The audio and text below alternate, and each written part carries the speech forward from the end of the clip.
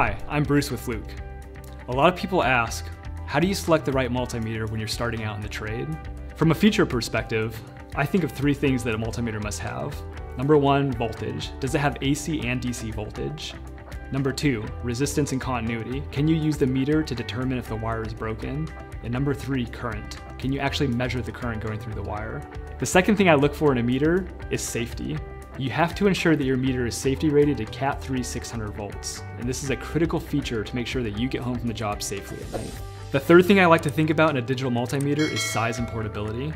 They range in size from this one, which is pretty small, to very big, heavy, and robust. You need to ask yourself, which tool do you need for the job?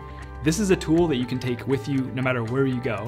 You can put it in a shirt pocket when you're climbing up a ladder. It fits inside of a tool bag. The other thing about Fluke meters is they're all safety drop rated to 1 meter. So if you're climbing a ladder, trying to get into a tight spot, and this thing falls out of your bag, it's still gonna work.